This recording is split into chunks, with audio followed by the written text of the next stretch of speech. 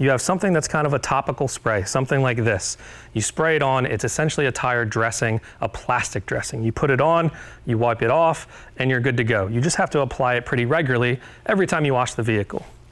You have something like this, which would be a ceramic. It's gonna last a little longer, but it's a little bit more process heavy to apply. But not having to do it every time you wash the car might be worth it. You have some of these high condensed oils like this as well, which small bottle like this could set you back $30, $40, but it's very potent, it works quick, it just doesn't last a very long time. The only permanent solution you have is something like this. This is a trim black.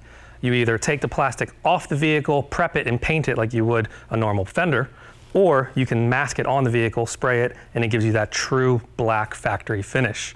But it is process heavy. You have to mask, you have to make sure you don't get anything on your paint, and if you do it right, this will last you a long time.